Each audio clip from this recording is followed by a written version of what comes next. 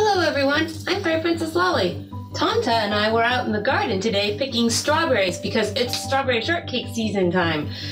But I'm not sure I can wait until I get to the kitchen.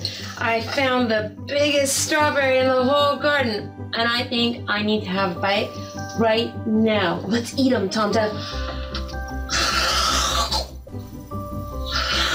I think I got some on my nose. My nose!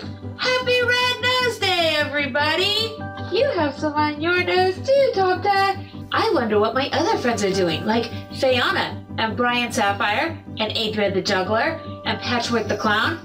Maybe they have red noses too. You could check out their pages and find out for yourself.